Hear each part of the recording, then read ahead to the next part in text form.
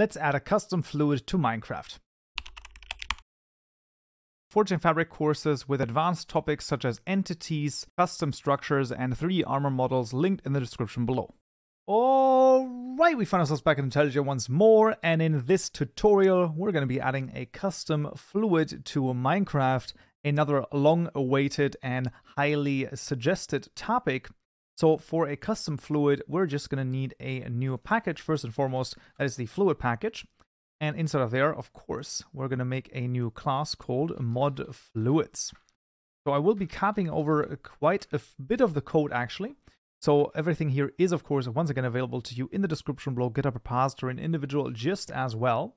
We'll start with the 3 resource locations as well as the deferred register. So the 3 resource locations we need because this is basically the texture file for the water, still, flowing, and overlay, and the general idea is that these are actually gray images that are colored, and we can color them in just a moment when we actually create the properties for our custom fluid. So that's going to be fine. Let's actually add the register method as well. Of course, when we have a deferred register here, we're going to have a register method, and this we need to call right here. So we're going to say mod fluids dot register, and then passing in the event bus right here. There you go. And then we can continue. So I will also copy over the registry objects. Once again, I highly suggest you do the same, and then we're gonna, well, basically take a look at what all of this is. So you see we have, so while they're both flowing fluids, one of them is the forge flowing source and the other one is flowing. This is incredibly important that you know that one of them is the source and one of them is flowing, and then this one we call fluid, this is a source, and the other one we call flowing, and this is dot flowing. Incredibly important, make sure that this is correct and you don't have it, wrong basically. And then, of course, the 2 big things are the liquid block as well as the properties. So once again, you can copy this as well, and we're going to go through this as well. So you can see these are the forge flowing properties.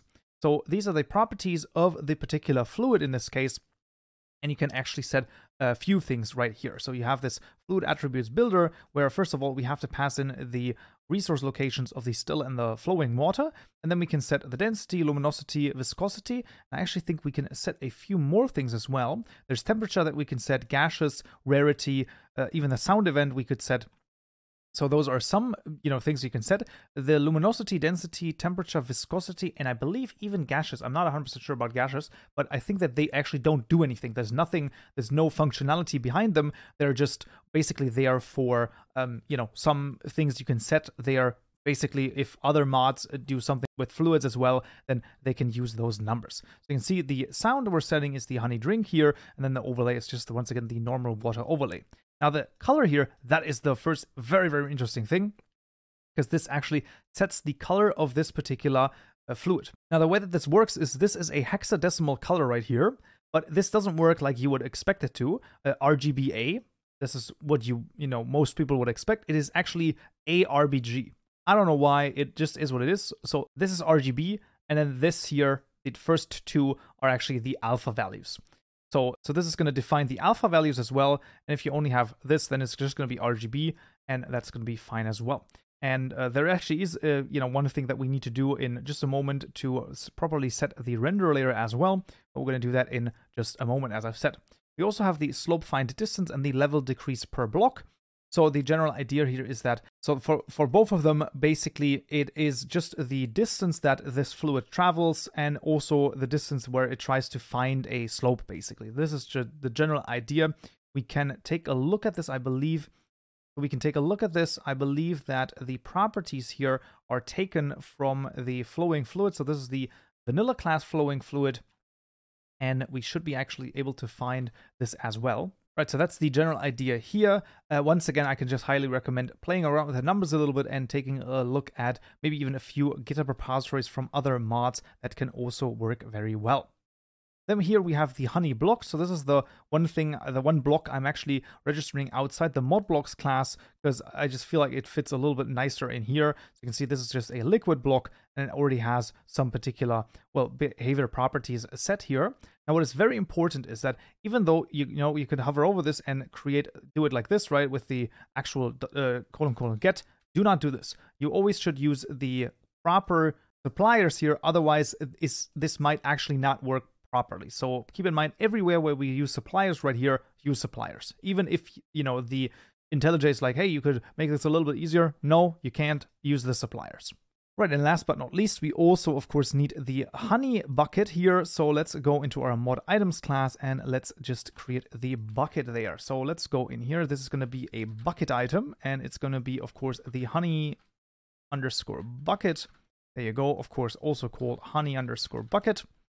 And this will take in as its first parameter, not the properties, but mod fluids dot honey fluid. Very important. We want the one that is the source block. So this one right here, honey fluid. And then, of course, durability, that's ridiculous. No, what we have is actually stacks to 1 because, of course, a filled bucket only stacks to 1. So for this item, we actually do need normal item model files and the registration and the translation. But first and foremost, we're going to go here into our client setup. And what we're going to do is we're going to set the render layer. So let's just go in here, and there you go. We want to set this for the honey block, the honey fluid, and the honey flowing, and they should all be translucent. After we've done that, we can now add the translation and the model files here. So let's just add the translation first and foremost here. There you go, the honey bucket right there, and then we can also add the item model file. This is actually, you know, fairly straightforward. It's just a normal item model file that points to a normal item texture. So nothing interesting really to see here. It's just something that we've seen plenty of times already at this point. Let's just copy that over as well into the item folder. There you go, the honey bucket, and that should be fine. Now there is one more very, very important thing that we need to do, and that is add our custom fluid to a Minecraft tag. And that is going to be in the data folder Minecraft tags. And then we need to make a new directory called fluids. Fluids, very important, with the S at the end. And then this is going to be the waters tag. So I'm actually going to just copy over another tag and call it water here. There you go. And then we're going to replace this with the actual contents. So this is going to be honey underscore flowing. And then also honey underscore fluid. So this is needed so that the fluid has actual physics and it's going to have the water physics. So at the moment, at least this is the last time I checked, there actually isn't anything we can do to get our own custom physics working on this fluid, at least not without, you know, a lot of additional code and a lot of different things. So it just is what it is. But for the time being, this is going to work as well. So there are a little bit, you know, a few drawbacks basically, or, you know, a few concessions, so to speak, that we have to make for our custom fluid. But this will still add a custom fluid to Minecraft. And this is actually all of the things that we need. Like I said, everything available to you in the description below. GitHub repository and individual just as well. So you can take a look at that as well and copy a few things over. But for completion's sake, let's see if it works. All right, we find ourselves in Minecraft. And as you can see, the honey bucket has been successfully added to the game. So let's try and set it down. And there you go. It puts down the liquid and it also works. As you can see, the actual particles here are actually from water. And if I go like into the fluid, then you can see the overlay is also blue and in water. That is, like I said, just the thing that happens when you add it to the actual tag. Now, I'm not 100% sure whether or not this would be an infinite source.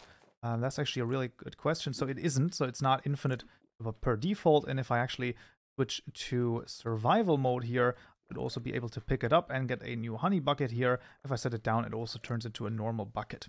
We can also see basically the distance here. So it finds a slope. And then if we actually, I think, get a little bit more of a distance here, let's say right here, for example, then you can see sort of roughly the distance that it travels.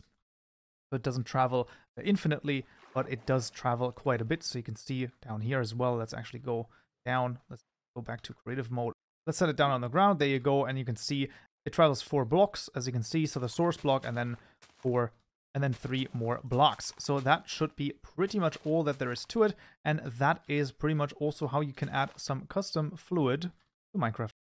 Right, but that would already be it for this tutorial right here. I hope you found this useful and you learned something new. If you did, I would very much appreciate a like. And don't forget to subscribe for more tutorials just like this one.